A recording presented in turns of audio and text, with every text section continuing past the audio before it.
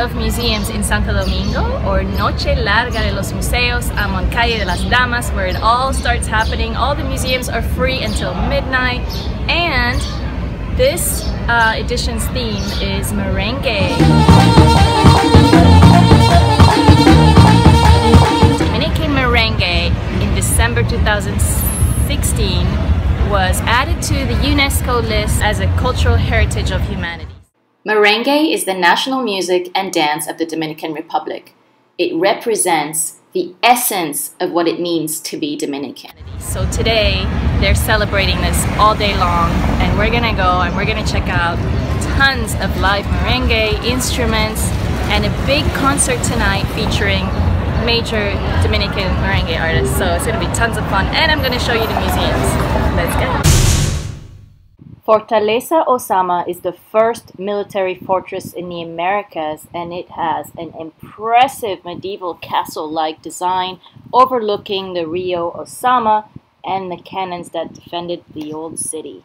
It's a must-see. Make sure you go all the way up on the fortress. Don't stop on the first level because it's tricky, but there are other stairs that you can take. And this really winding staircase. Woo! Defending Santo Domingo. Woo! First city of the Americas. One of the most visited sites is the Alcázar de Colón. This used to be the home of Christopher Columbus's son, Diego Colón, and his wife, María de Toledo. They built a palace, and his dad, Christopher Columbus, actually never got to see the finished home. You can view period furniture, lots of art, old musical instruments, and the bedrooms of María de Toledo and Diego Colón. Don't miss the spiral staircase that takes you all the way to the top floor veranda with an amazing panoramic view of the Rio Osama and Santo Domingo's port.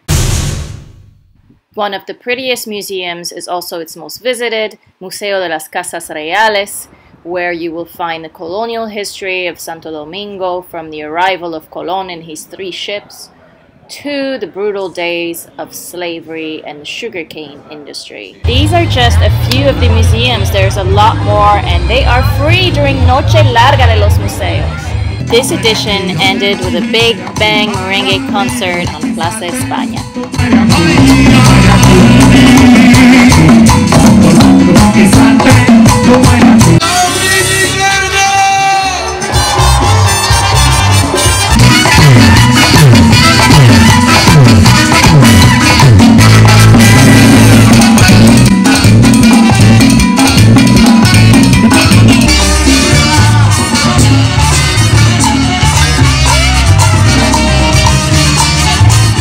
Don't forget to grab your copy of Moon Dominican Republic Guidebook, now available on Amazon.com.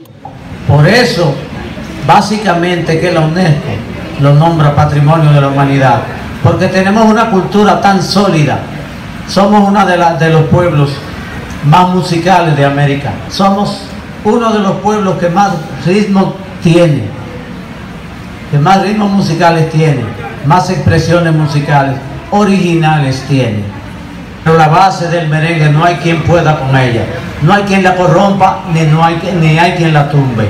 La base del merengue, todo el que quiera hacer música dominicana tiene que basarse en esos compases. Esta es dominicanidad, y el que se salga de ahí, lo lamento, pero está para eso.